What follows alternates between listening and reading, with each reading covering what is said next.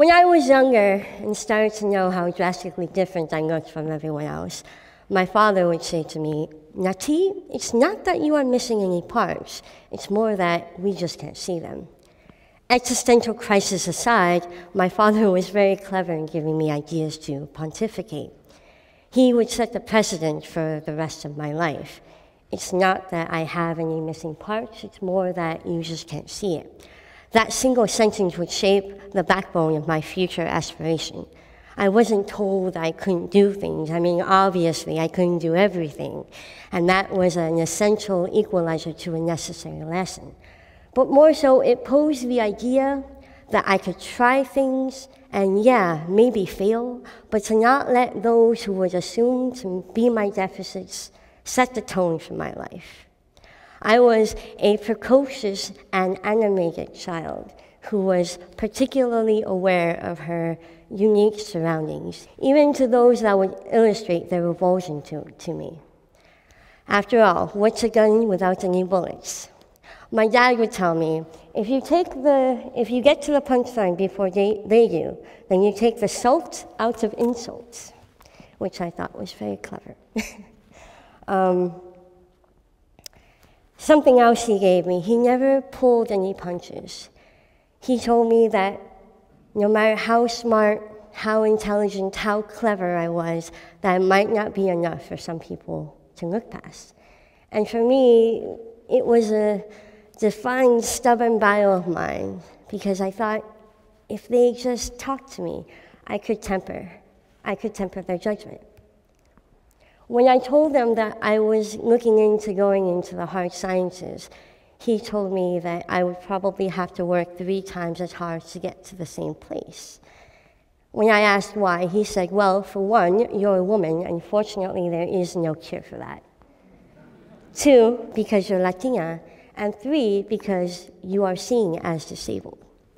Now, if I stood on a train platform or was in the grocery market in a line, you probably wouldn't think much of me, much less that I'd be able to string some coherent sentences together. And that's just the reality of our prejudgment. We are subjected to them.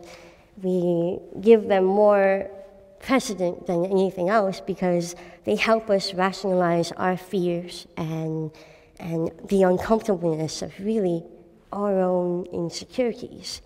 The defining line, however, is when it impedes our ability, or rather anyone's ability, to have a chance in the world. I am not here, I do want to clear something up. I am not here to tell you that if I can do it, you can do it. For the most part, our experiences are completely different, and I would not count my trials and tribulations to equal that of any of yours, because to do so is counterproductive and irresponsible and way too subjective. It would be like comparing apples to, say, hippopotamuses. I am here to tell you what the facts are. I am disabled by all defined parameters, but does that mean that I am also disqualified from existing in society simply because of that? This need to pigeonhole an entire group of people borders on race, class, and gender, not just disability. And it's kind of ridiculous because it's often compounded by these factors.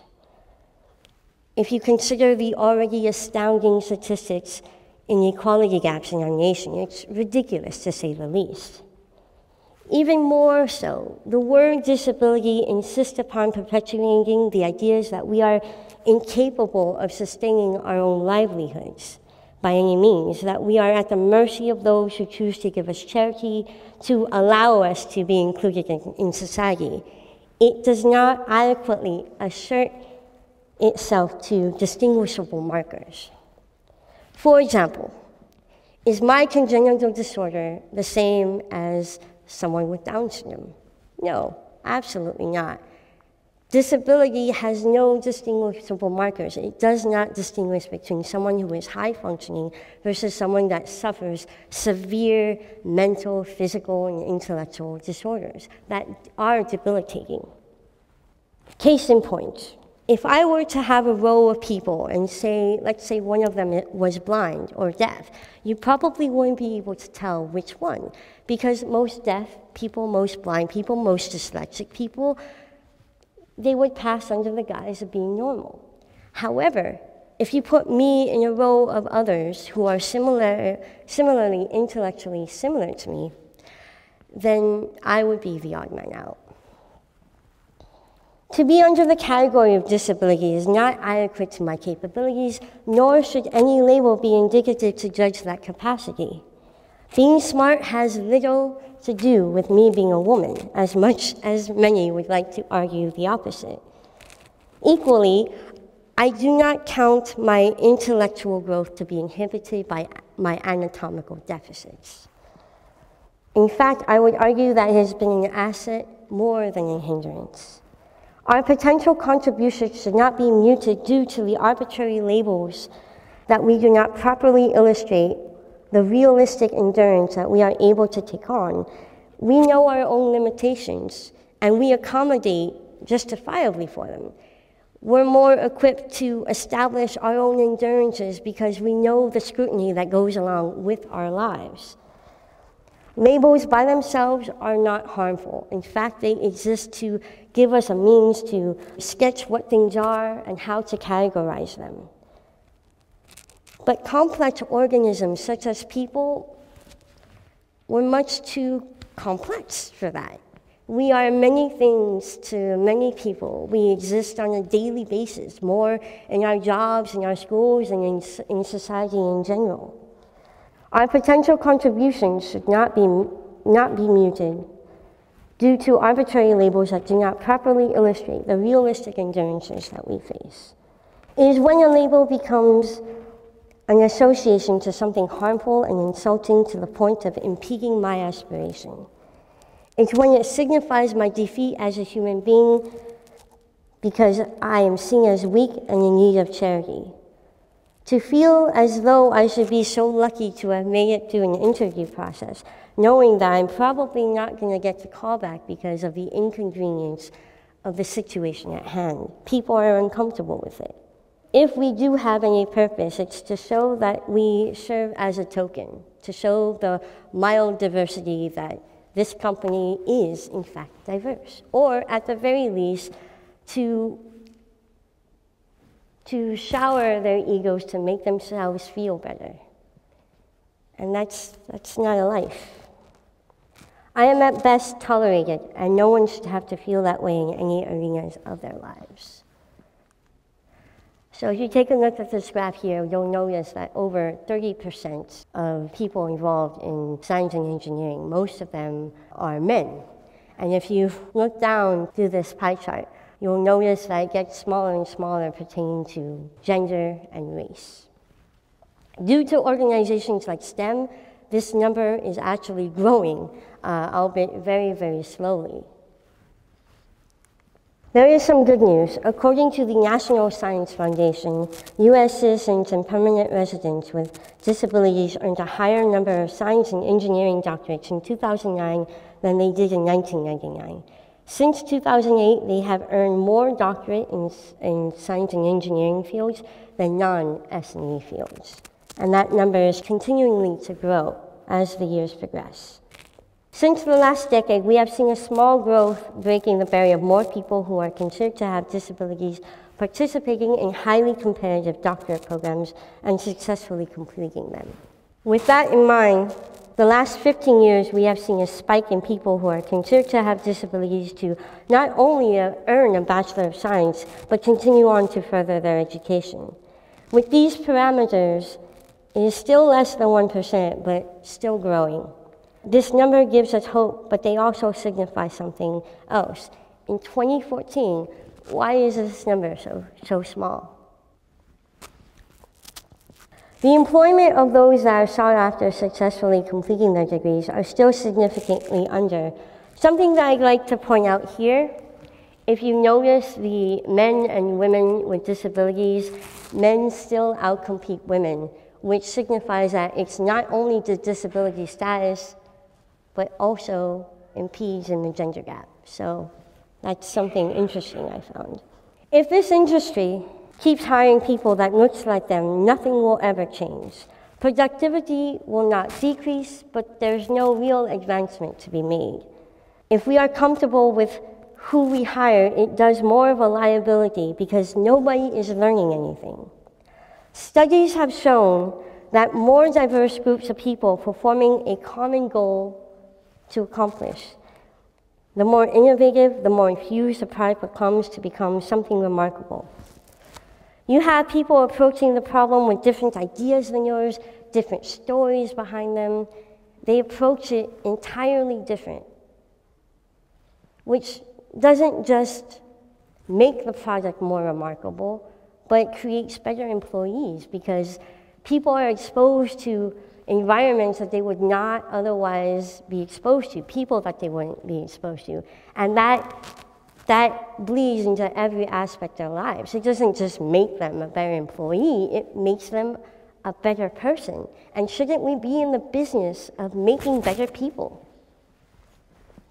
People who are high functioning and have disabilities shouldn't be denigrated. If anything, the resourcefulness, resilience, and intelligence are all the more reason to hire them.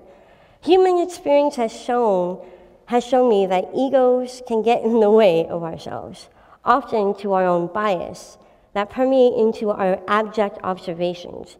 We are vulnerable to them. And that hinders our ability to fully ask the important questions. Why wouldn't any industry want to hire someone who has a natural propensity for innovation and adaptitude as opposed to not, when that's all we've been doing, making us fit into the world rather than having the world fit us? The greatest damage done to human beings are not bombs or nuclear warfare or even biological warfare. These exist purely as auxiliary vectors, but rather something far more nefarious, our apathy towards those that do not look like us. We do ourselves a detriment by undervaluing a reservoir of untapped collateral. We no longer cultivate and include others that do not look like insert arbitrary category here, which will be our downfall. This extends far beyond disability, but can be applicable in gender, race, and class, and we see this by the numbers. If we keep hiring the same people to do these jobs, then nothing will ever really change, and we will fall behind on the global scale. We as people need to be better than these numbers, but more importantly, we should, and we need to start now. If we are to do more than just survive, we don't need another age of enlightenment, but we do need an era of one that propagates thought and includes dignity and the idea that all ideas, all thoughts, all walks of life are welcome. The bravest thing to do is to go against the grain. And these next 20, 50, and so on years will be heavily relied on what we do now. We talk about being brave, but talk does little but waste time and energy that can be better spent in action. I am told that I am brave, and that's not true. I'm audacious. I'm not brave. I inflict myself onto the world like a virus, hoping to infect everyone I come in contact with. I think that it would be great if we lived in a society where bravery came second nature, where we could be audacious, where we could ask the questions and not be afraid of our social insecurities.